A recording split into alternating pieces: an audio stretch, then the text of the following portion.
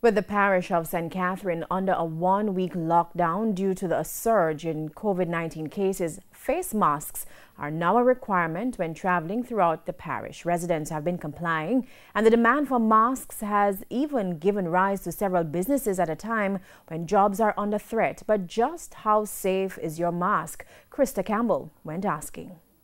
Same way there appears to be no end in sight to the COVID-19 pandemic, there seems to be no limit to the creativity of persons trying to adjust and protect themselves from the virus. So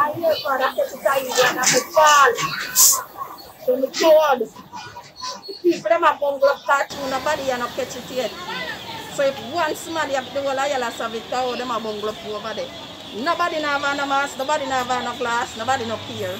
And when opportunity calls, Jamaicans answer.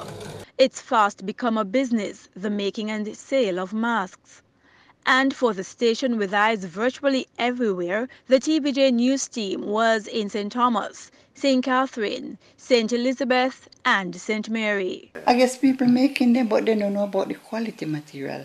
No, because I mean this sewing thing, I know what is quality material. You're going to perspire through your nose, you know. So the J-cloth will absorb the perspiration right there.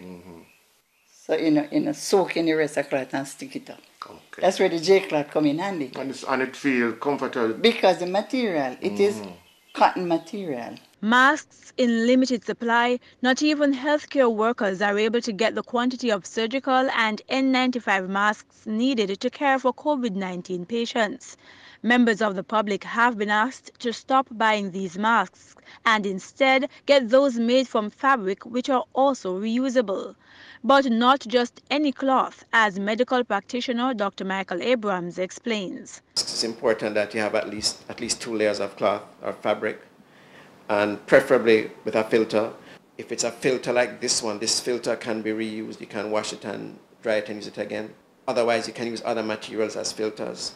Almost any material that is porous can work. For example, coffee filters or filters from vacuum bags or other devices. A simple test of just how protected you are in your mask. Meanwhile, Dr. Abrams stressed that there's no point in wearing a mask if it doesn't fit snugly and completely covers your nose and mouth. Now, putting on your mask might seem easy enough, but how you wear, handle and remove the protective equipment may require a little more work than you think. Dr. Abrams explains. He says before you put on your mask, make sure you wash your hands properly, then adjust it so it fits well.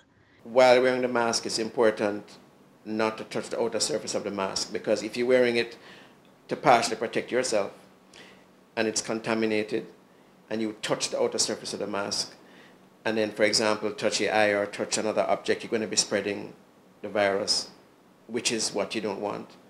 And when you're removing the mask, not to remove it from the front, to remove it from behind the ears.